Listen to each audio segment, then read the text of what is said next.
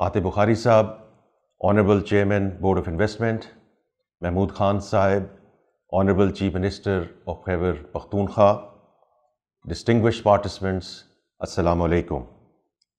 It is a real honor and pleasure for me to speak at this event today.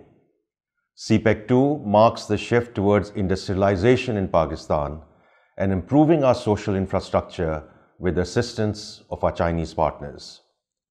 Rashikai Special Economic Zone is the leading project in CPEC Phase 2 and is expected to play an instrumental role in attracting Chinese manufacturing industry in Pakistan. Before I go on any further, I would like to mention here that China Road and Bridge Corporation, CRBC, was HBL's first Chinese customer in Pakistan.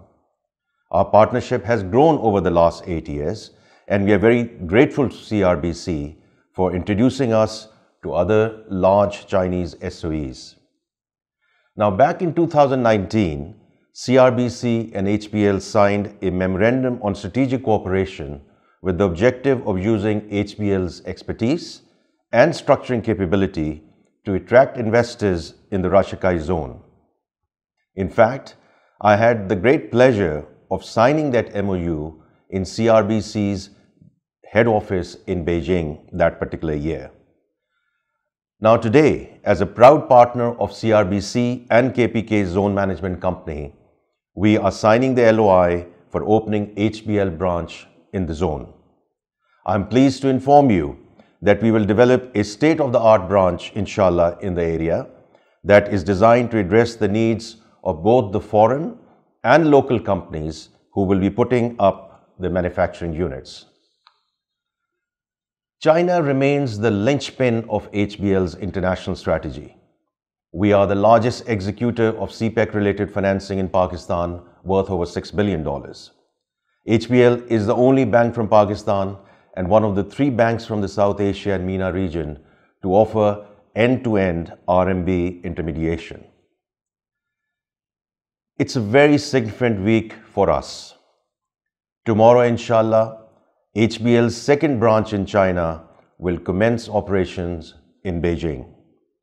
The bank's presence in China and the trust from Chinese regulators and partner banks has put HBL in a unique position to connect directly with investors in China and promote the Rashikai SEZ as a choice destination for setting up their businesses. Under the flagship Belt and Road Initiative, HBL represented Pakistan at a global forum in China geared towards promoting green investment.